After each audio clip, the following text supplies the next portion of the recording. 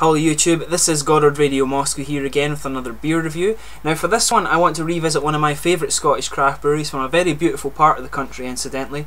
Tonight I have for you the Orkney Brewery's Dark Island Dark Ale. Now I've already done a review of the Northern Light from this brewery, which is a pale ale. I'll put the link for that in the video description so you can check that out if you're interested. Now I'll just take you through a history of the Orkney Brewery itself, and for the benefit of those of you watching outside of Scotland I'll tell you a little bit about Orkney and what it's famous for. But if you're simply interested in the tasting of this beer, then just feel free, fast forward towards the last few minutes of the video where you'll catch that segment of it.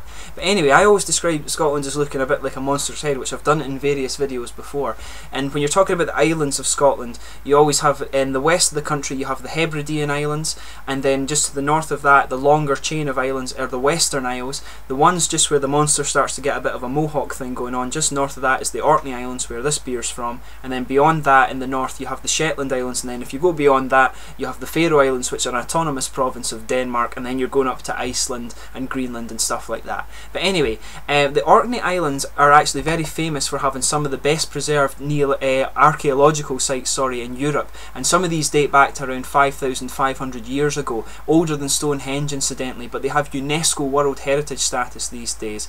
A lot of people just come to Scotland and simply go to Edinburgh and Stirling, but I would always say to you the west and the northern parts of the country are probably the most beautiful, so definitely explore a little bit if you're visiting from outside of Scotland. Now if you're visiting Orkney, you should definitely go to the Skara Brae prehistoric village, and this was actually only re-revealed in 1850 due to a very violent storm which ripped up part of the ground. And so it's quite cool actually to think that we wouldn't even know that that was there if this violent storm had happened. That would just be still sitting there. But both Orkney and Shetland actually have a very significant Norse Viking heritage, far more prominent than it is with the Scottish mainland, but this can be seen in a lot of the place names. For example, on Orkney you have the St Magnus Cathedral in Kirkwall, and actually it's quite interesting because the Orkney and Shetland Islands only became Scottish in 1468, so they're a relatively new part of the country actually.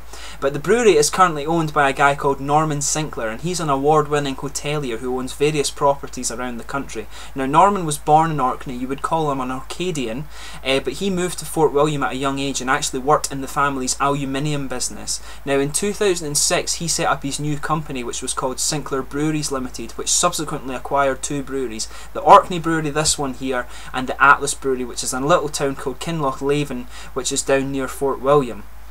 Now the Orkney Brewery was founded back in March 1988 by Roger White at the Old Schoolhouse in Sandwick in Orkney, and then the Atlas Brewery was founded in 2002 by Neil Cotton, and this merged with the Orkney Brewery in 2004 under the name Highlands and Islands Breweries. Now this came about due to the retirement of Roger White from the Orkney Brewery and then the subsequent acquisition of shares by the Atlas Brewery. Then the Atlas Brewery's owner Neil Cotton, he served as the managing director of the Highlands and Islands Brewery for a short period of time, and he drove a series of changes at the Orkney Brewery, but this company was then purchased by Sinclair Breweries Limited in 2006. Now the brewery is still based in the same Old Schoolhouse in Coilu, which is just a mile from the Neolithic site Skara Brae that I was mentioning earlier on, but they actually have three employees there who are involved with the brewing of the beer. This is the head brewer Andrew Fulton, whose signature is on the bottom of the label on the beer, and he's a graduate of the famous brewing programme at Heriot-Watt University, the same one that the brewer from the Einstök Brewery in Iceland graduated from. Kevin Starling, who is a South Londoner who was involved with transport businesses before starting up brewing in 2005, and they also have Magnus Flett, who's a former farmer from Harry on the island, so he's an Orcadian as well, and he joined the brewery in 2001. Now that's a basic history of the brewery, but the brewery actually, incidentally, they also produce cask ale and filtered beers in bottles, and they're available throughout Europe and North America actually. I didn't realise quite how well distributed these beers were. But in addition to the Dark Island Dark Ale, they also have the Northern Light, which is the pale ale I mentioned that I've put the link for in the description. They have Red McGregor, which is a red ale, Raven Ale, which is a bitter ale, Dragon Head, which is a stout, and Skull Splitter, which I believe is their most famous beer, and this is a strong ale. And there's an interesting history behind that particular one, but I'll divulge that in the later video when I review that beer itself. But each of the beers are available in bottles, but they're also available as cask ales, and they also have a seasonal beer on draft called the Hootie Dumpling. But the beers have actually won a number of awards, and particularly the Dark Island and Skull Splitter brews are the ones that have brought in the awards. And I'll put the link to the brewery website in the description, and this will tell you a little bit more about that. But I'll just let you have a little look at the bottle artwork and stuff like that just now. You can just have a little look here. As I mentioned, this is a 4.6% dark ale. It's actually a surprisingly low ABV. You can see Andrew Fulton's signature on the bottom of the label there. You have some of the standing stones there on the bottle artwork. It's a standard Orkney Brewery bottle cap, which I didn't realise when I did the last review. That's actually birds' heads that are on that one, which is quite cool. These are always really nice looking bottles, quite classy, typical kind of craft beer. It looks really nice and it suits the dark beer really well, but as I said, this one is a dark ale. I think that might have had a bit of condensation on it when you were looking at it before. But anyway, let's get on with the tasting of this beer. I'm quite excited to do this one now that I'm doing a review for it. I've had it before, but we'll just get this guy out and get him tasted. Now, as I said, this is a 4.6% dark ale. It uses, apparently, it was aged in Highland whisky casks apparently, but it uses First Gold and Goldings hops, and also crystal and chocolate malt. So this will be an interesting one. I've had this before and I remember it being a really, really beautiful beer.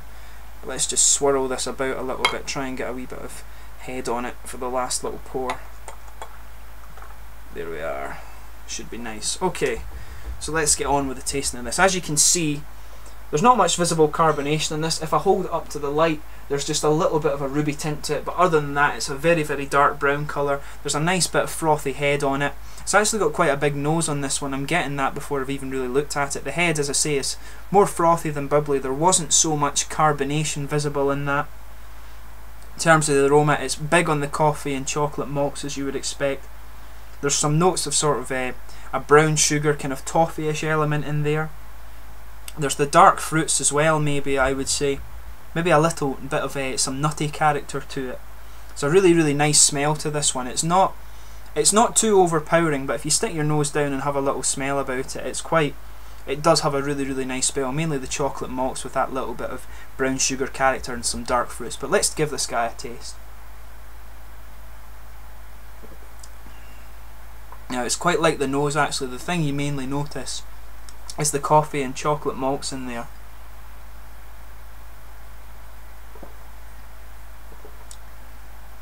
There's quite a bit of a roasted character to this one as well. The dark fruits are kind of coming in a bit later on.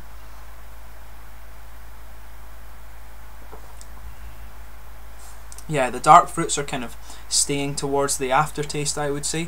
There's actually maybe a hint of vanilla, I would want to say, in there, and that's probably likely to come from the cask aging that this beer goes through.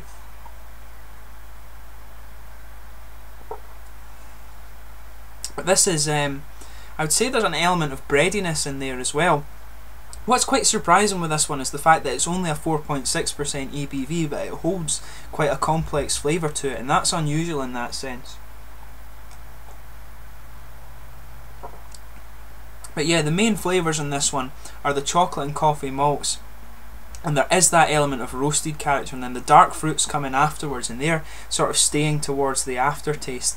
The aftertaste does have that coffee and chocolate element too, but you're having some of the dark fruits just in on top of that, and the beer does have a good bit of roasty character in it, I would say. Not so much picking up the nutty element that I thought before, and the caramel in it, I would say, isn't so prominent as I would have thought it would have been, I have to say. In terms of the mouth, this one's a very, very clean and smooth beer. It's surprisingly light for the style, I would say. It's actually quite a sort of wet feel to it. It's not very heavy. You could sit and drink quite a few of these in a session quite easily. But as I say, the kind of surprising thing with this beer is the fact that it holds a hell of a complex flavour for being such a low ABV. And as I say, this is a very, very good overall. I would say this is a Scottish craft brewery that if you haven't checked them out before, definitely give them a go. They're definitely worth checking out. I have to admit, I prefer the sort of I prefer the Northern Light to this one, but as I say, beer is subjective. You might like a certain style of beer more than me, and vice versa, and stuff like that. So it's all about your own taste. This is a very, very good beer, and I would say definitely give it a try if you can get it at all. And as I say, it's very, very well distributed throughout the world these days. A lot more than I thought, incidentally. But But I hope this particular beer review has been informative for you.